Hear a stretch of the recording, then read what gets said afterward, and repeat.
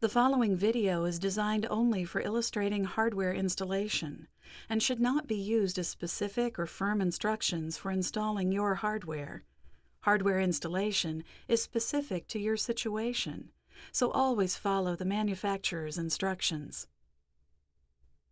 First, determine the placement of the latch based on your local codes or preferences. Then fasten both of the mounting brackets to the latch post. Slide the main latch body over the mounting brackets. Fasten the latch body to mounting bracket A.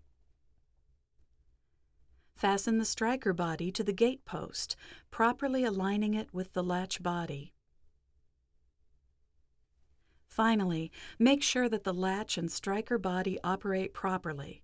If not, make the necessary adjustments.